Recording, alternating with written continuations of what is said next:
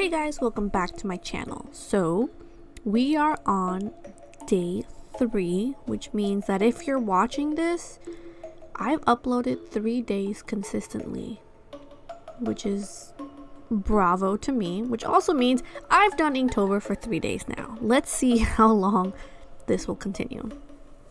So just a quick rundown of all the supplies that I am using. I'm using Micron pens in 005, in 01, 03, 05, and 08, and also their PN, which I think is like nib. I'm also using a black wing pencil to do the outline for like the main item, just because a lot of them are getting kind of intricate and I don't want to mess up. But all the little ones on the side are always done in just Micron pens without a sketch underneath. I am also using a kneaded eraser, a Tombow mono eraser, which is just like a really tiny eraser, and Posca pens in black and white. I haven't really used the black one yet, but I have it just in case. And also my Pentel high polymer eraser, which is just your regular eraser. The paper that I'm using is Hobby Lobby bookmark paper. It is 2 inches by 6 inches. I've said in my other videos that this year I've decided to do Inktober in bookmarks. I've already laminated the first ones and they look amazing, so I'm super excited about that. Let's talk about the prompt now.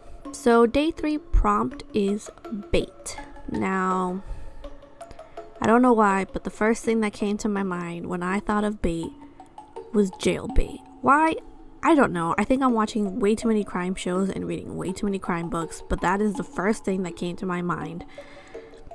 And I didn't know how to draw that. So the second thing I came up with was like tackle bait, like for fishing.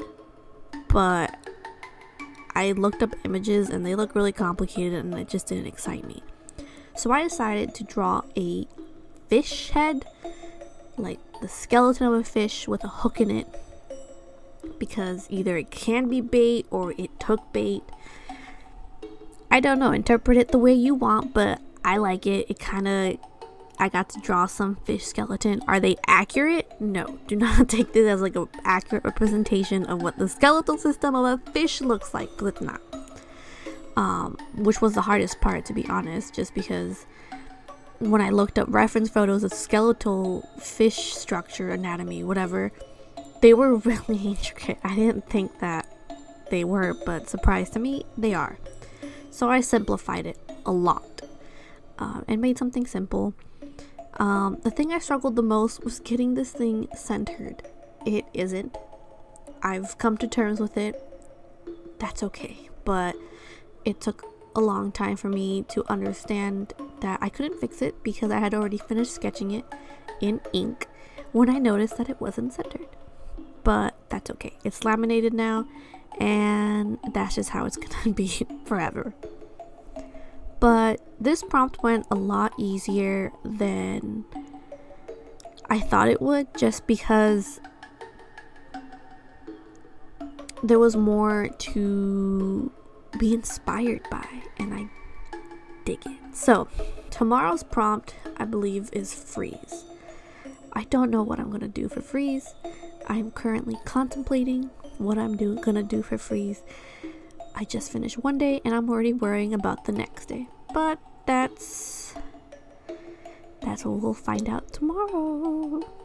The little doodles that I did on the side were kind of like aquatic. I kind of want to keep with like the ocean theme, river. I don't really know wherever this fish came from, but I thought they were cute. I thought something in the middle that was kind of like dead and morbid, surrounded by things that were super cute and nautical. Just I don't know, it just made sense to me. And I actually really like the way this one came out. I think out of all of them so far, this one's my favorite out of the 3, hands down. So I'll see you guys tomorrow back here at my channel for day 4. And yeah, don't forget to comment, like, and subscribe so you guys can see how far I get in this month. I am uploading daily, which we'll see how this goes, but I'm excited. So bye, see you tomorrow.